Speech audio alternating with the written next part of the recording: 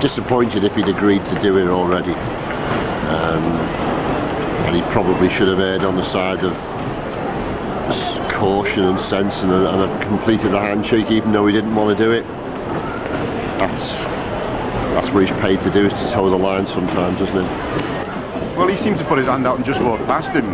I think Evra overreacted, and I think he overreacted at the end of the game, which I think the FA should have looked at that as well. It's all one side. He was stupid, Evra, and I think Kenny was a bit misguided in backing him that way.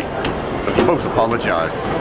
So, you know, let's just draw the line under it now and forget it. I think it was badly managed. I think it should have been thought through, should have been discussed before they went out in the first place to try and prevent it before it actually happened.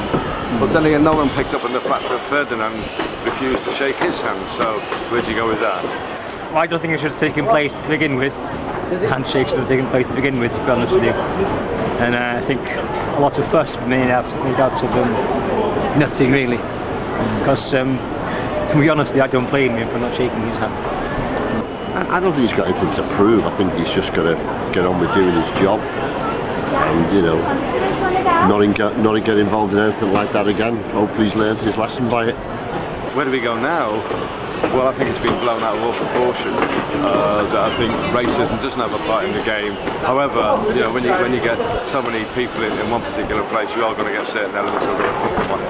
And I think it should go away, basically. I just think it was badly managed to begin with. Notice the FA never got upset though when Ferguson wouldn't shake hands with Arsene Wenger. I don't think there's nothing to prove to the fans. I'm just worried that in the end, because of all the hassle he's getting from the press and everything, that he'll leave anyway, because he'll never be the player he was before the incident happened in October. He's apologised, and he's a good boy. Continue.